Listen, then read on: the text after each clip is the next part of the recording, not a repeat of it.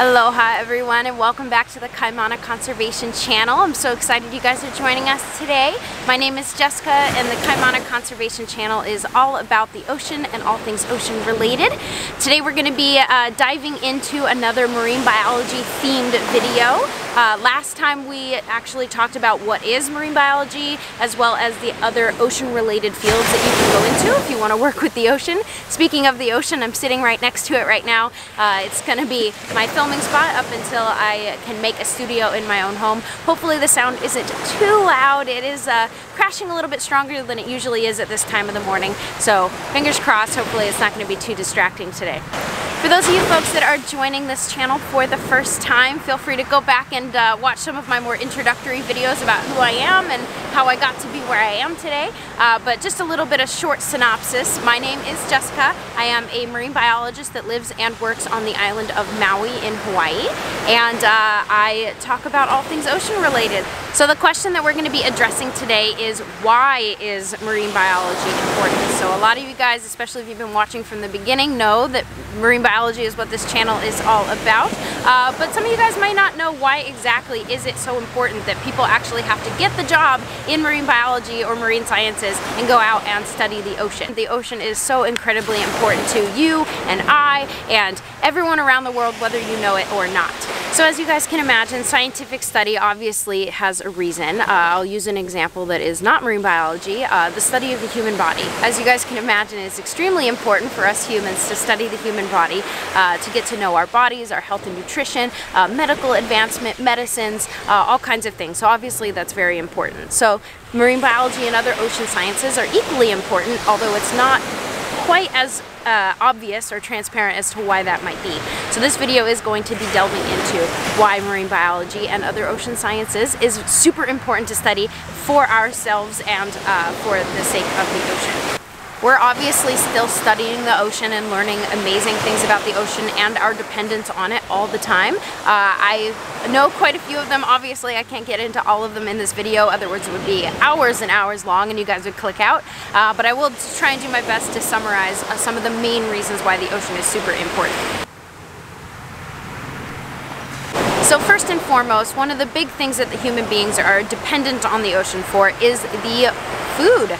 So the ocean actually provides an enormous amount of food for the global population. As a matter of fact, the UN data actually says that anywhere between 10 to 12% of all livelihoods on Earth, so that's actually 870 million people, depend on the ocean for aquaculture and fisheries. So as you can imagine, that's a big boost for the economy. And from that, you get over 3 million people that are depending on protein from the ocean for their diet. So that's actually a massive amount of food coming from the ocean that us humans are dependent on.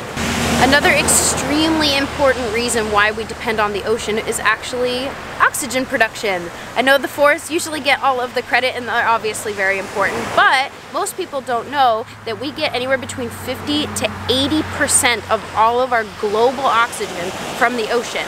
There's actually 45 billion tons of little tiny microscopic plankton called phytoplankton that are in the ocean, and they perform photosynthesis all day long 24/7, and that is actually where a majority of our oxygen comes from. So even though we're not as familiar or not always thinking about that compared to something like food, it is obviously equally important, if not more important.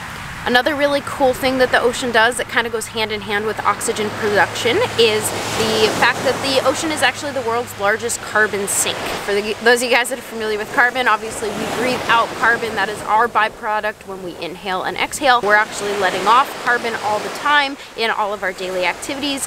And one of the reasons why the Earth hasn't gotten so much hotter is actually because the ocean is acting as a storage for carbon molecules. That phytoplankton actually uses the CO2 that we let off as a byproduct from breathing, and that is actually their primary ingredient for making glucose, and their oxygen is actually their byproduct, and we use that. So it's like this wonderful little cycle, but that carbon is actually stored inside of those phytoplanktons as well as down in the sediments. When the phytoplanktons die, all the organic material sinks to the bottom.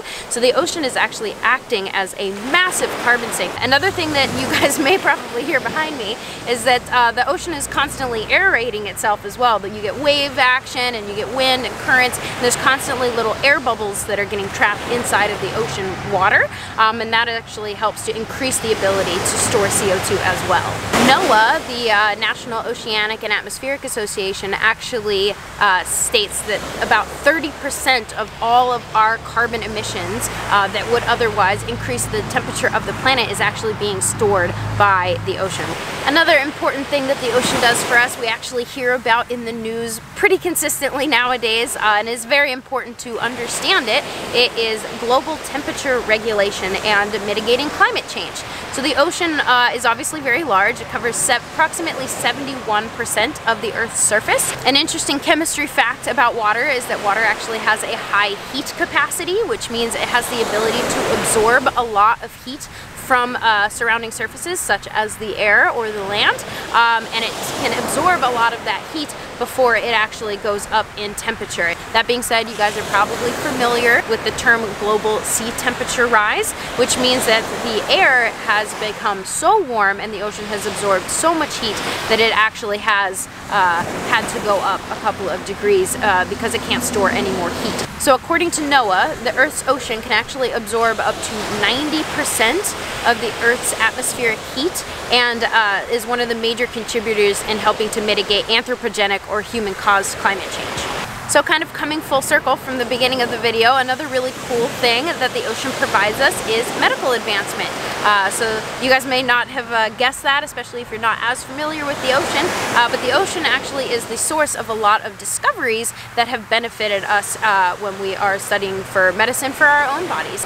Most medicines and drugs actually come from natural resources, from natural places like plants, and the ocean is no exception. A really cool quote that I like to share with people is that we know more about the surface of the moon than we do about our ocean depths, which is true. Like, there's so many things about our inhabitants, especially of the ocean, that we just don't know that much about, and the more we study them, the more we find out all these really cool things. So for example, a lot of sessile animals, or animals that cannot move, that are attached to the bottom, such as sea sponges or coral or anemones, because those animals cannot move, they've actually had to develop interesting biological cues so they can communicate with each other. They've had to develop chemical reactions and defense mechanisms that us as humans may have evolved out of. There are various chemicals that have been found in corals and sponges that are now being used to treat cancer symptoms, so that's really awesome.